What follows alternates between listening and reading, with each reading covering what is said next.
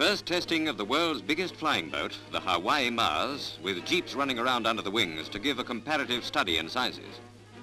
This was the first day of the plane's tests, and everything went off perfectly. But a fortnight later, Hawaii Mars crashed in Chesapeake Bay near Baltimore and sank in 5 minutes. Big celebrations marked her christening, and though fate had a tragic end in store for her, 21 similar Leviathans have been ordered by the United States government. 120 feet long with a wingspan of 200 feet, the 8,000 horsepower engines can lift 72.5 tons of plane into the air.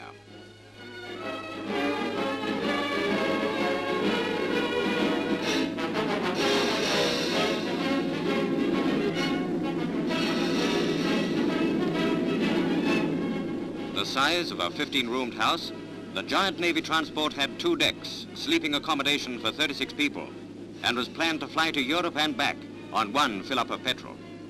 The first Hawaii Mars just failed to make the grade at the end of her series of tests, but work goes on sister ships which will replace her.